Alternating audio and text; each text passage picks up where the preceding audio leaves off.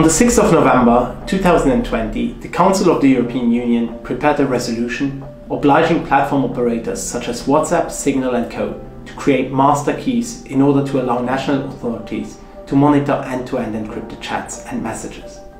So, what does this mean? Currently, apps like WhatsApp encrypt the messages you send. To understand how they do this, imagine a mailbox with two keys.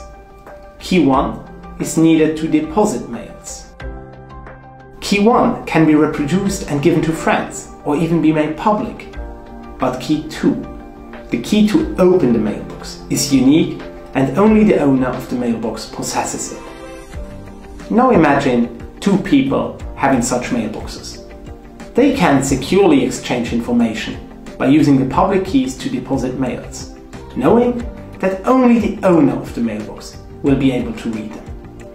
On the internet, these keys are codes, but the principle stays the same.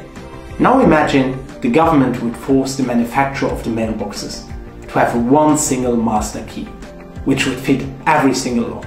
Do you think that this key could be hidden forever from mailbox villains desiring to steal other people's mail? And do you think that the mailbox manufacturer, like Facebook or Google, would never get tempted to use their general key just to read mails they should not be able to see? If we talk about creating master keys for end-to-end encrypted chats and messages, we are talking about the violation of the fundamental rights of privacy and data protection.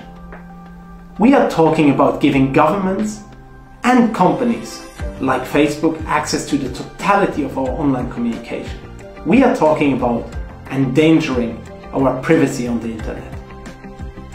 Once a general key exists, hackers all around the world will try to find it. And sooner rather than later, one of them will have success. Maybe you don't care about somebody else reading your messages, but what would you say if the pictures of your children that you only shared with your family would suddenly appear on the darknet? Or if your bank information would be stolen? It is simply not possible to open a backdoor for governments and secret services without also opening the door for criminals.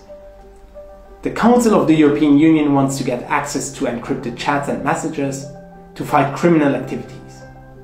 But their plan will lead to the opposite effect. Criminals will no longer communicate via end-to-end encrypted chats when they know that a general key exists. They are not that stupid. However, innocent people who think that they have nothing to hide will continue to use these sorts of messengers and will become an easy target for online criminals. Instead of making our world a little bit safer, the project of the Council of the European Union will endanger the security of our entire online communication. That's why we need to act. Objections to this project must be voiced clearly and loudly. Consequently, the Pirates of Europe rise up against the project of the Council of the European Union and try to exert as much pressure as possible on national governments in order to let them realize just how dangerous their plans are. If you want to take part, please share this video and raise your voice against the European resolution that will be discussed on the 19th and 25th November in Brussels.